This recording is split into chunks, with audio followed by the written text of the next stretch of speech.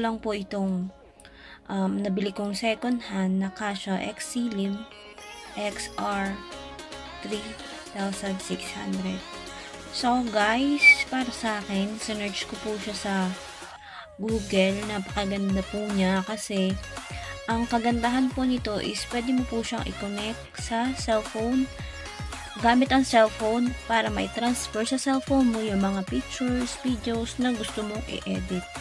So yan guys, ito po yung laman nung nabili ko. So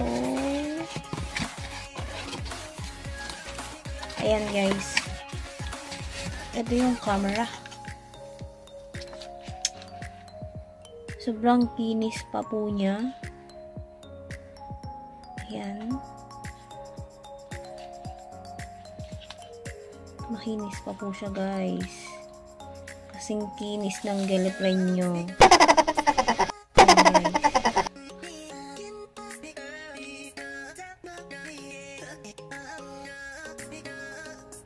Diba?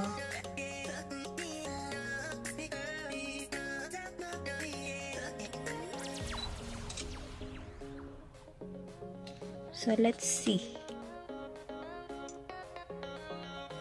Ang linaw, guys. Diba? Ang linaw niya.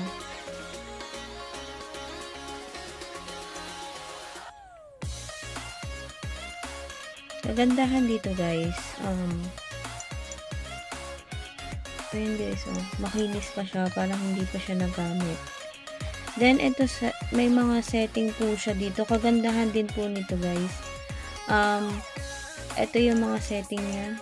Kung may flash ba yung gusto mo or what. Yan.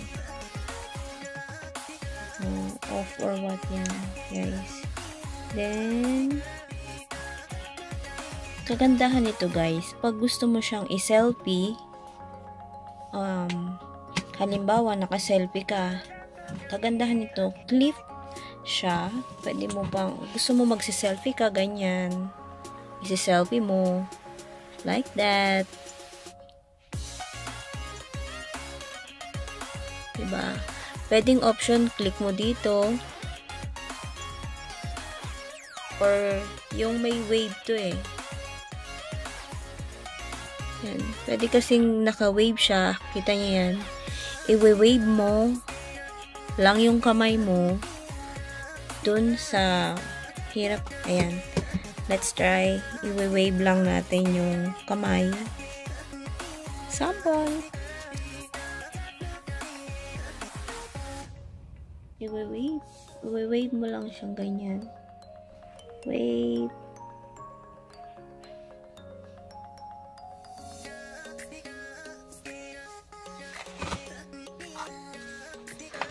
Ayan.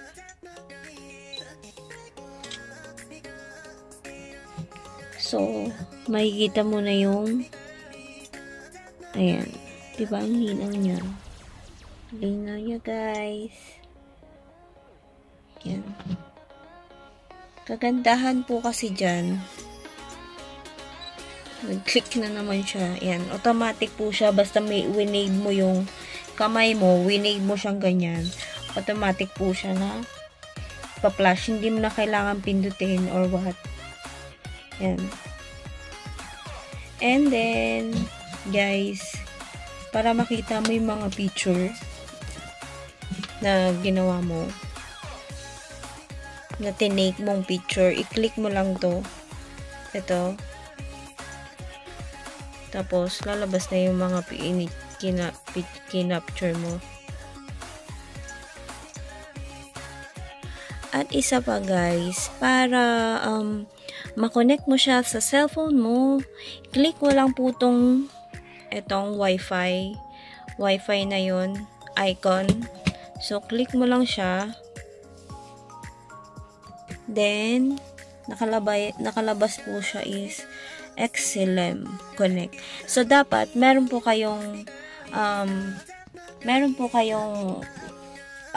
uploaded sa cellphone nyo gamit ng Play Store o Safari kung ano pong unit ng cellphone mo. iPhone ba yan o Android, dapat meron po kayong ganito. Guys, ito, EXILIM. Yan. So, para makakonect po kayo sa cellphone at sa camera nyo para maging connected sila. So, try para kumonect yung cellphone natin dun sa camera.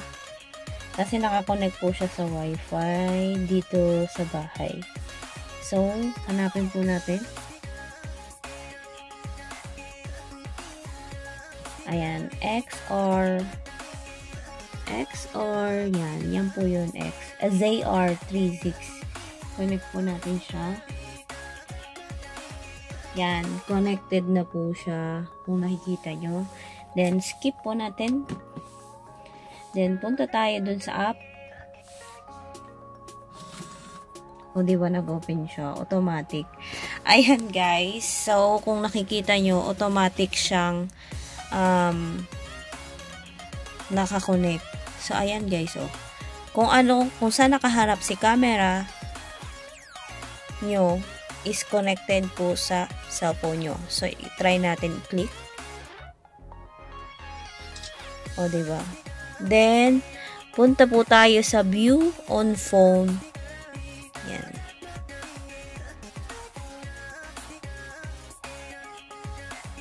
Ayan, guys. So, pwede mo po siyang i-download yung picture na ginamit mo. Yung picture kanina, pwede mong i-download dito sa cellphone mo or video na nagawa mo. So, connected po siya.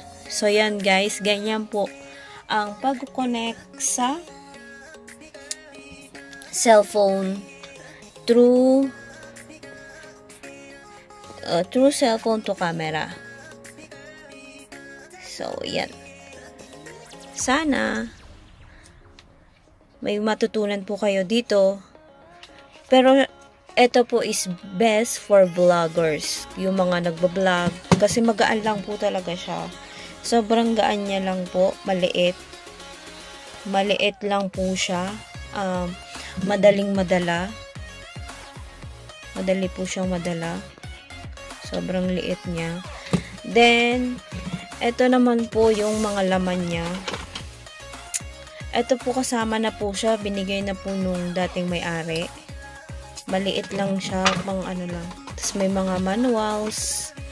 May mga manuals din siya, syempre.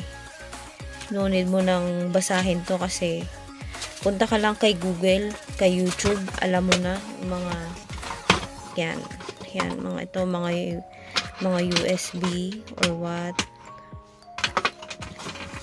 Ano ng battery. Yan, mga USB niya. Yan po yung laman niya sa loob. So, yan guys. Ito is meron siyang accessories included is USB, AC adapter, AC power cord, micro SD cable, neck strap, rechargeable battery. Yan. At si Casio XR600 ay may 12.1 megapixels, 25mm wide-angle lens, and 12 times optical zoom, 3.0/7, 6.6 cm super clear LCD, at saka sa movie is FHD, and sa zoom naman niya is 24x times 2. So yan guys, sobrang ganda niya. Actually, tinatry ko pa siyang aralin, pero ngayon pa lang, ang alam ko pa lang is, yan, how to connect to cellphone, and, syempre, camera and video na rin. So, guys, actually, guys, second hand lang po siya, pero bagong-bago pa siya, wala pa siyang gasgas. Kung napapansin nyo, may plastic pa siya, oh. May plastic pa siya. Sobrang, basta, Checkwa po ang nagbenta. Asahan nyo. May quality sila. Hindi sila nagbebenta ng displinghado. Kaya guys, alam nyo kung magkano ko siya nabili. Nabili ko lang po siya sa price na 3,000 NT dollar. 3,000 NT dollar. So, convert po natin siya sa peso is kulang-kulang po na 6,000 pesos. Ayan, guys. Sobrang gaan niya, guys.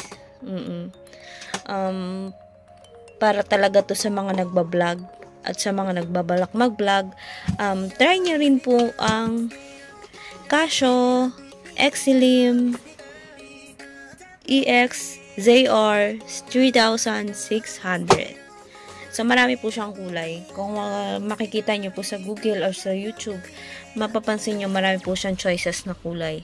So, guys, sana po may natutunan kayo at kung may gusto pa po kayong pa-review or what, kung halimbawa po or requested na hugot, pwede po ako. Comment lang po kayo sa baba and don't forget to like, share, and subscribe my YouTube channel para lagi kayong updated sa mga latest upload ko.